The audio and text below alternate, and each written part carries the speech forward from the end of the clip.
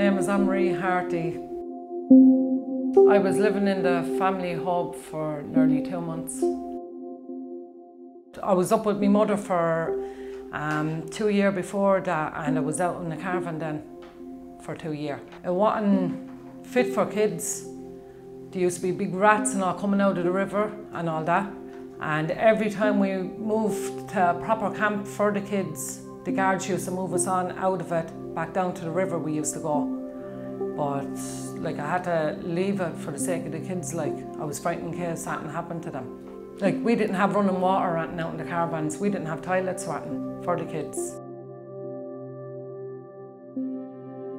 I didn't want to go in at first, but when I came down and when I got in here first and when I saw the people, like, I was happy like with it. Staff were very good here, they were. Very friendly. Well, they done a lot for us in here, like. They, like, we used to be helping us, like, trying to get a place and all out of it. My girls, yeah, they liked it here, like.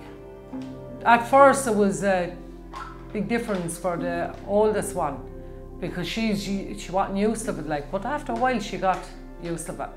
She met friends in here and all that.